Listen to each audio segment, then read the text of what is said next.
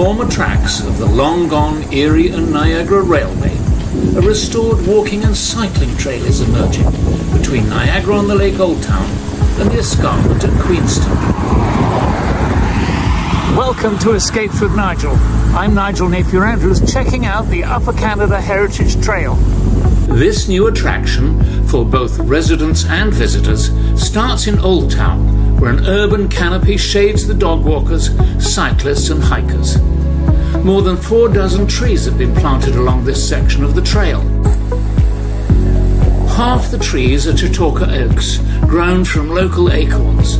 The others are a mixture of white oaks, tulip trees, silver maples and hackberry.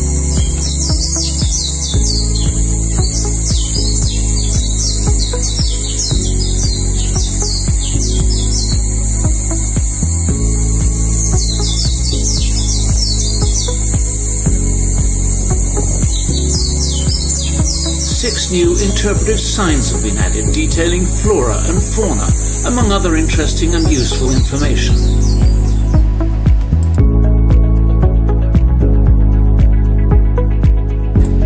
As the trail emerges into the bucolic countryside, it meanders beside countless vineyards and farms.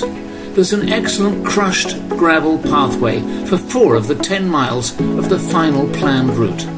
It winds among the trees that have established themselves over the decades since the train tracks were removed.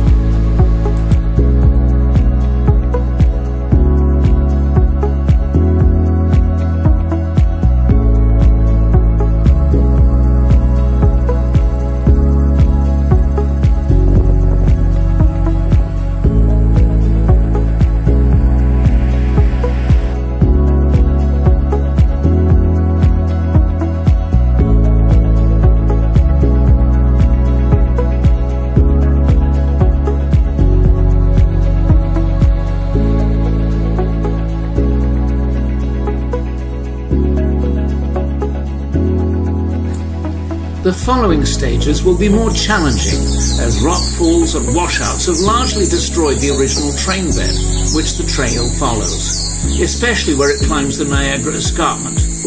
When finished, that stage will be a very pleasant walk, as the trains required a gentle gradient.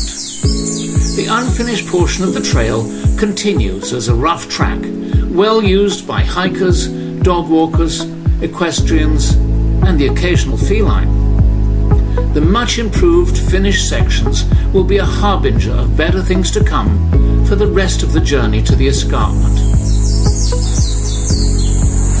A short jaunt across the highway connects with the Bruce Trail, which starts nearby at Queenston Heights and winds its way to Tobermory on the Bruce Peninsula.